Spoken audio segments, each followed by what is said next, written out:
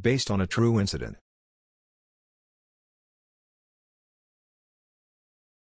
I have the opposite issue.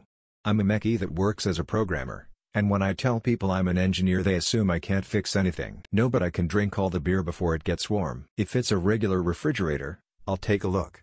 If it's a smart fridge, no. Have you tried unplugging it, and then plugging it back in? I mean, I fixed my dryer, turns out finding the model number, and punching in my symptoms to chat spit out the probably cause.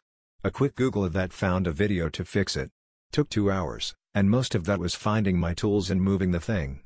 Problem solving is a skill. DFW, you do some IT support on the side, give me the IP, I'll remote in. I mean, maybe it's an IoT fridge?